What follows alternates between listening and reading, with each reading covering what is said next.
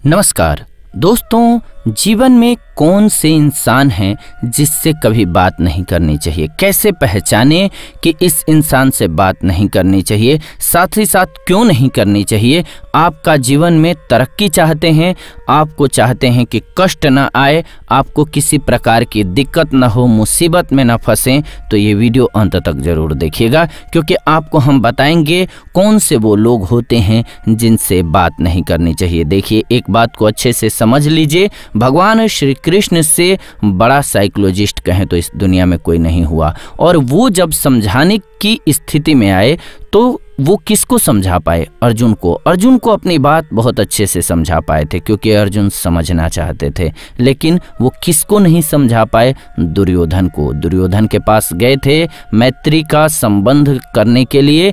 एक बार पांडवों की तरफ से भगवान हस्तिनापुर आए, पांडव का संदेशा लाए, दो न्याय अगर तो आधा दो, पर उसमें भी अगर बाधा हो तो दे दो केवल 5 ग्राम, रखो अपनी धरती तमाम, हम वहीं खुशी से खाएंगे, परिजन पे 80 न उठाएंगे। दुर्योधन वह भी दे न सका, आशीष समाज की ले न सका, उल्टे हरि को बांधने चला, जो था साध्य साधने चला। भगवान कुपित होकर बोले, जंजीर बढ़ा अब साध मुझे, हाँ हाँ दुर्योधन बांध मुझे। फिर भगवान ने आगे उसको भी विकराल रूप दिखाया और बोला, ये बात अलग है, लेकिन इसको मैंने क्यों कहा ये समझिए कि जो नहीं समझना चाहता है उसको आप जीवन में कुछ भी समझा नहीं सकते हैं। लेकिन रामायण में 2 ऐसी चौपाइयाँ हैं जिनको समझ गए तो आपको ये समझ आ जाएगा कि कौन कौन से वो व्यक्ति होते हैं हमारे जीवन में। आसपास ही ऐसे लोग होते हैं और हम निरर्थक प्रयास करते हैं कि वो सुधर जाएंगे, वो ठीक हो जाएंगे,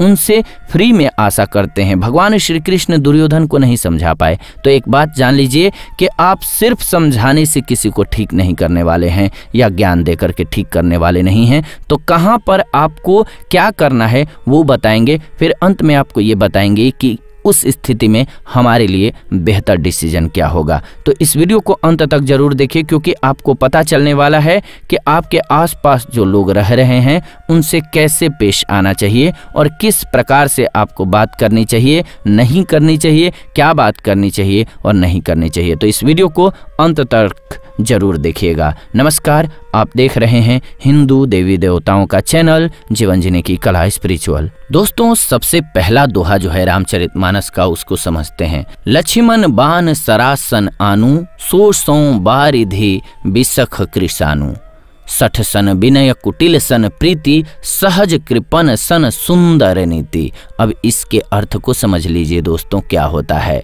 प्रभु श्री राम कहते हैं, मूर्ख से विनय पूर्वक बात नहीं करनी चाहिए। किसी मूर्ख को, जिसको समझ नहीं है, दुर्योधन को जैसे कि समझाने के लिए भगवान कृष्ण गए, समझा रहे थे, उनको ही उसने गलत कहना चालू कर दिया और परिणाम क्या हुआ? भगवान को भी कुपित होना पड़ा, लड़ाई की स्थिति में आना पड़ा और अपना विकराल रूप दिखाना पड़ा। तो इसीलिए कभी भी आपको मूर्ख व्यक्ति से विनय करने की आवश्यकता नहीं है। तो कोशिश कीजिए कि ऐसे व्यक्ति से दूर रहिए, बहस में मत पड़िए, उसको समझाने या किसी बात को सिखाने की कोई ज़रूरत नहीं होती है तब तक, जब तक कि वो आकर के आपसे पूछे नहीं। और पूछे भी एक बार नहीं, बुद्ध की तरह बनिए, यानी कि 3 बार। यानी कि उसको जब लगे आपको कि वास्तव में पूछ रहा है, आपका सम्मान करके मजे लेने के लिए नहीं, तब जरूर बता दीजिए, लेकिन ऐसे नहीं बताना चाहिए। कोई भी मूर्ख व्यक्ति दूसरों की प्रार्थना को समझ ही नहीं सकता है, क्योंकि वो जड़ बुद्धि होता है।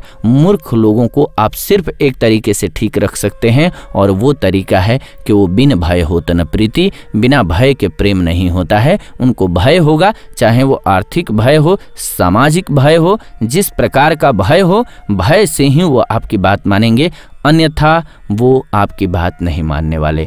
इसके साथ ही दूसरा है, कुटिल स्वभाव वाले व्यक्ति के साथ प्रेम पूर्वक व्यवहार करना, प्रेम करना आपके लिए कष्टकर ही होगा। जब वो कुटिल है तो छल करेगा ही करेगा, आपको धोखा मिलना ही है। अब कुटिल व्यक्ति जो है कैसे कैसे आपको संकेत देता है, कैसे पहचानेंगे, क्योंकि ये सदैव दूसरों को कष्ट ही देता है। जिसका आपको पता चल जाता है कि स्वभाव है चीट करना, स्वभाव है, आदत है, वो बार बार आपको कष्ट देता है, फिर से एक नया नाटक करने लग जाता है, नई एक्टिंग करने लग जाता है और वापस से आपको फिर से कष्ट दे देता है, तो ऐसे इंसान से सावधान हो जाइए।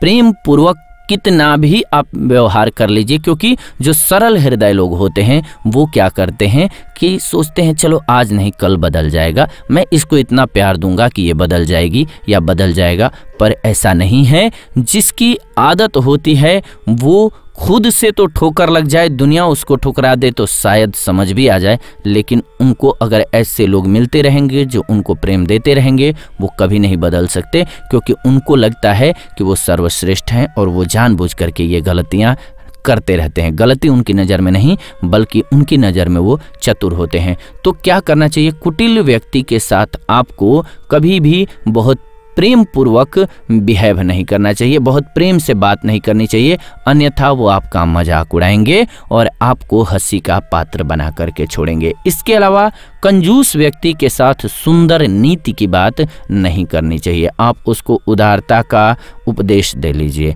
आप उसको त्याग का उपदेश दे लीजिए, लेकिन वो इतना लालची व्यक्ति रहेगा कि उसको ये सब समझ ही नहीं आ सकता है। कंजूस व्यक्ति जो होता है वो बहुत ही लालची भी होता है। तो कंजूस व्यक्ति के साथ ये दिक्कत होगी कि वो कभी भी, कंजूस में और समझ लीजिएगा फिजूल खर्च में बहुत फर्क है। फिजूल खर्च क्या हुआ? बिना माने मतलब का खर्च करना, यानी कि जिस चीज़ की आवश्यकता नहीं है जीवन में उन चीज़ों पर भी खर्च करना। लेकिन कंजूस क्या हुआ? जिन चीज़ों की आवश्यकता है उसके लिए भी खर्च नहीं करना। तो यानी कि वो धन के संग्रह पर बहुत ज़्यादा ही विशेष रूप से ध्यान देता है। अगर किसी की जान चली जाए तो भी वो धन खर्च करने को राजी नहीं होता है।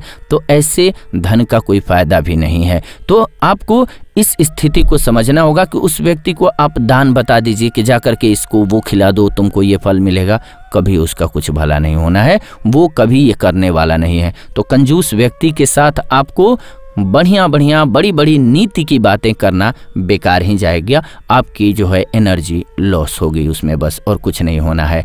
अब दूसरी चौपाई समझ लीजिए।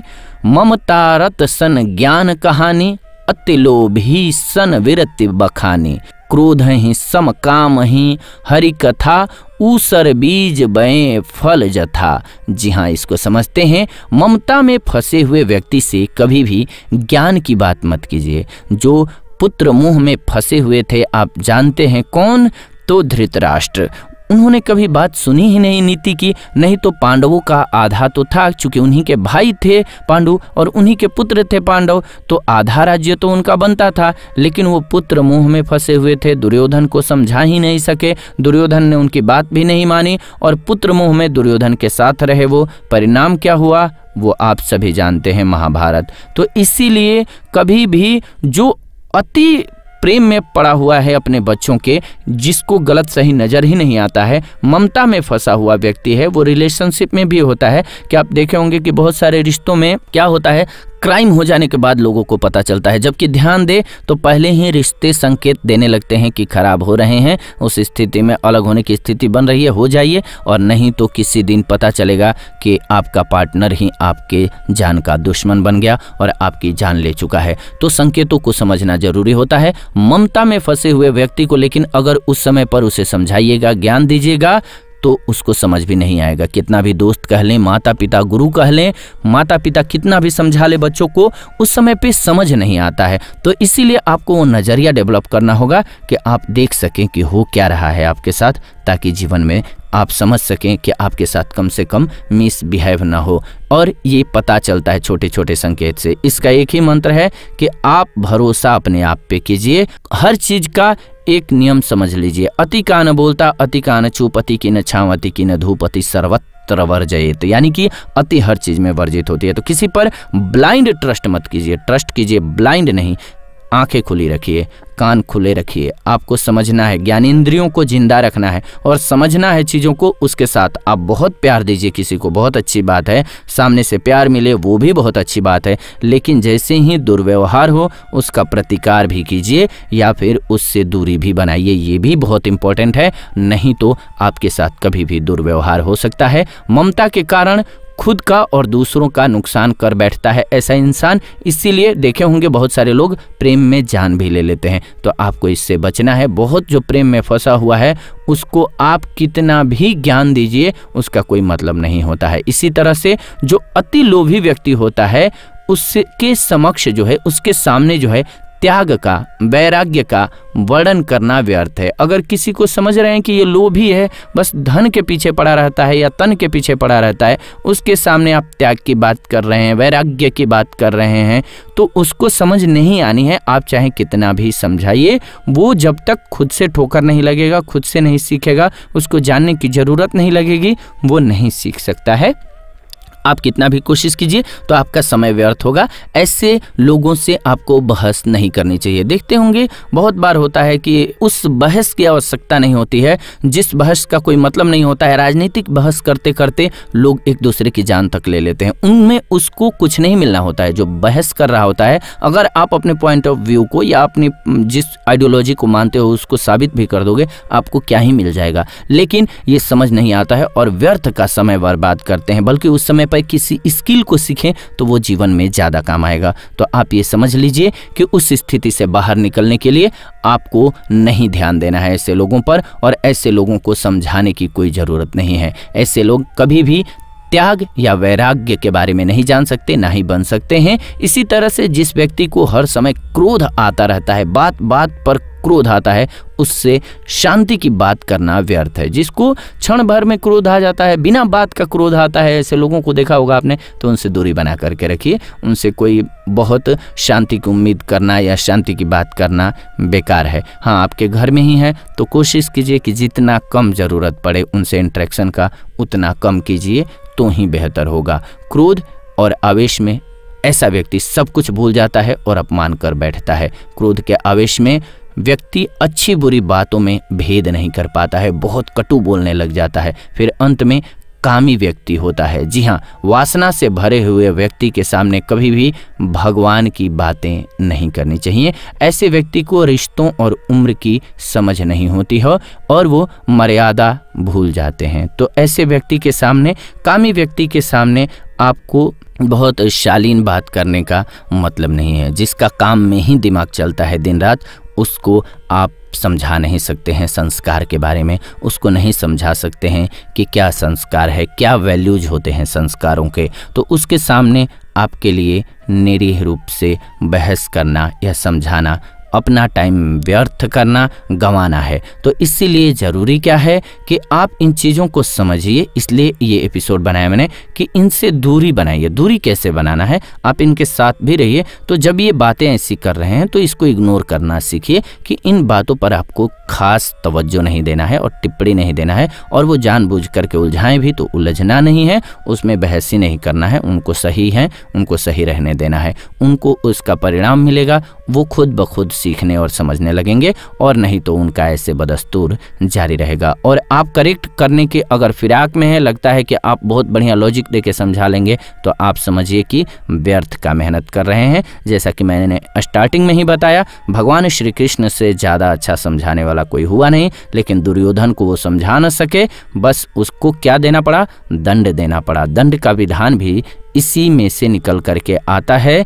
कि ऐसे व्यक्ति को दंड दे सकते हैं, आप साज सकते हैं, लेकिन समझा नहीं सकते हैं। हाँ, कृष्ण समझाना चाहते थे और समझना चाहते थे अर्जुन, तो अर्जुन को उन्होंने बहुत अच्छे से समझाया। तो दोस्तों, जो आपसे वास्तव में राय मांगता हो, समझना चाहता हो बात को, उससे बात कीजिए, उसको समझाइए या उससे राय लीजिए। लेकिन जो नहीं समझना चाहता है, जो सिर्फ अपनी बात करता रहता है, उससे आपको बहस करने की कोई आवश्यकता नहीं है। और इस चौपाई को अपने मन में बैठा लीजिए। आप देखेंगे आपके जीवन से बहुत सारी परेशानियां, टेंशन जो है दूर हो जाएगी। आपके पार्टनर से भी आपकी बहस कम हो जाएगी, लड़ाई कम हो जाएगी, आप समझने लगेंगे। उम्मीद है कि आपको ये वीडियो समझ आई होगी। अगर कहीं पे दिक्कत है आपके रिलेशनशिप में, अगर लगता है कि आपको परेशानी है, किसी बंदे से इरिटेट हो रहे हैं, नहीं समझ आ रहा है कि क्या करना चाहिए इस स्थिति में, तो कमेंट करके लिख भेजिए। हम कोशिश करेंगे कि उस पर आने वाले दिनों में वीडियो बना दें। फिलहाल इस वीडियो से विदा लेंगे, जुड़ेंगे नई वीडियो में नई जानकारी के साथ। इस वीडियो को अंत तक देखा आपने, इसलिए दिल से धन्यवाद। जाते जाते अपना कीमती सुझाव कमेंट्स के माध्यम से जरूर दीजिए कि आपको ये वीडियो कैसी लगी।